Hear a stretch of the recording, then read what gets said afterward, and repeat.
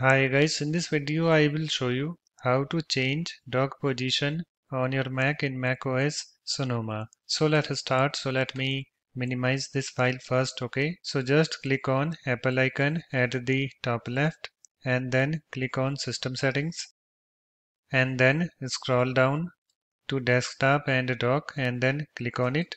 And after that you have to come to Dock, this section, and in this section you can see here we have position on screen, this option. So currently my dock position on screen is set to left, you can see, okay? So to change dock position on screen you have to click on this pop-up menu button next to it. So let me click on it and you can see here we have three options: left, bottom and right. So just go to the option that you want and then click on it to select it, okay? So let's suppose if I want my dock position at the bottom of the screen, so I need to select bottom. So let me select it by clicking on it, okay?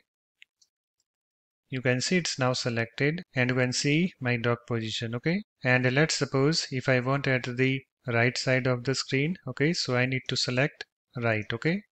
You can see. And let's suppose if I want at the left side of the screen, okay, so let me select left, you can see, but I want at the bottom of the screen, okay, so let me select bottom, you can see, okay. So it's now done. After that you can close your system settings, so let me close it.